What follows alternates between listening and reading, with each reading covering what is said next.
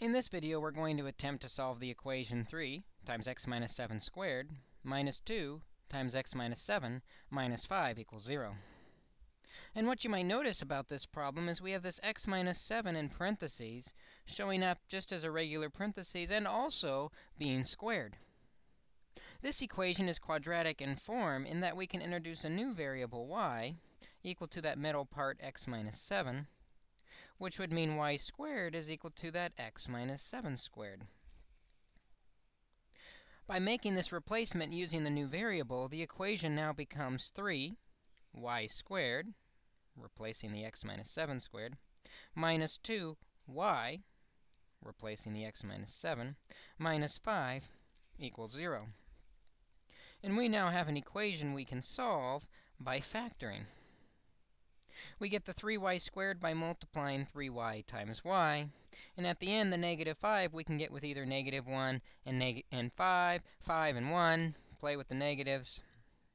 With a little guess and check, or by using some other factoring method, we can see that we want the 5 in the middle and the 1 at the end.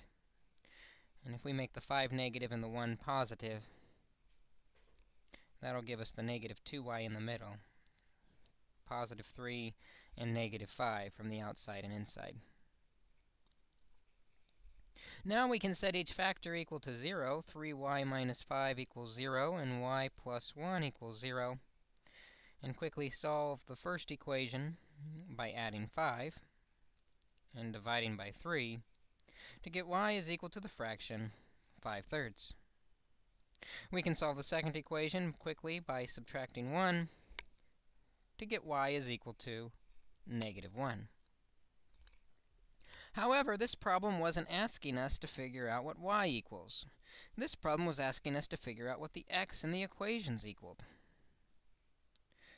So what we need to do is substitute back using x's. And we can do that knowing that y is equal to x minus 7.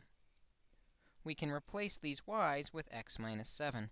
So the first one, x minus 7 equals 5/3.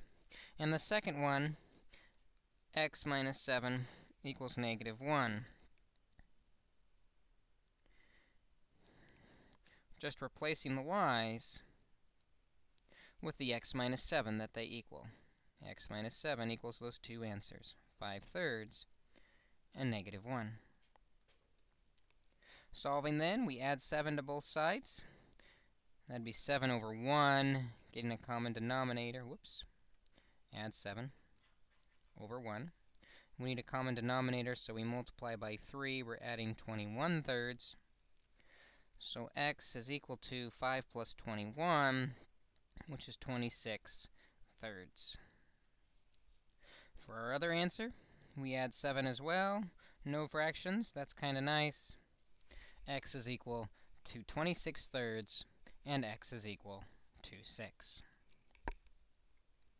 We found those answers by noticing we were quadratic in form if we replaced the x minus 7 with a y and the x minus 7 squared with a y squared. That helps us factor the problem and find our solutions for y.